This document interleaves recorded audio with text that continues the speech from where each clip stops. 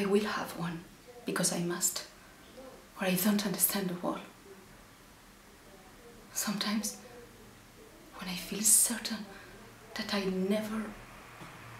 tide of fire sweeps up through me from my feet, and everything seems empty.